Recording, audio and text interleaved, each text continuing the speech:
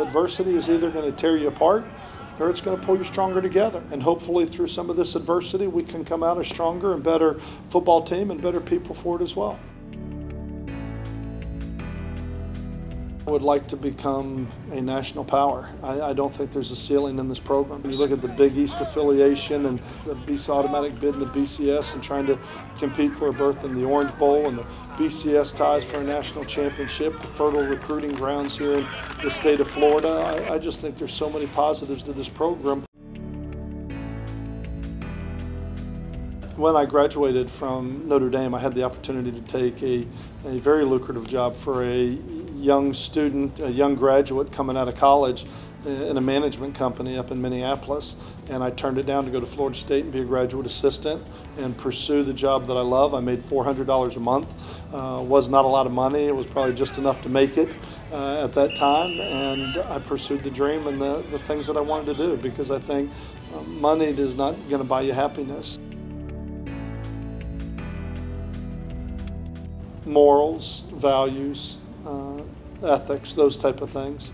I think those are important values in who I am today. I think I'm so consumed right now with moving forward, it's hard for me to sit back and look in hindsight. I'm not very good at sitting down and deep thoughts. I'll look back, what is your philosophy of, those type of things.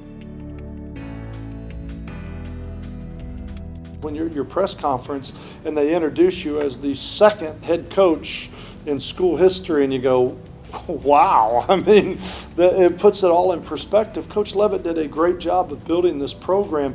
He was here when this was trailers, when it was a dream, when it was just a vision, and he did a great job of building it to be competitive in Conference USA and with the berth into the Big East, and to be competitive into the Big East. And so I certainly hate the situation and the circumstances and everything that went on here at the end of last year. I think we're all part of the experiences we've had and the people we've met and the people we've worked with. And so I would like to say what's important to Skip Holtz, my family, my wife, my 3 children are very important to me.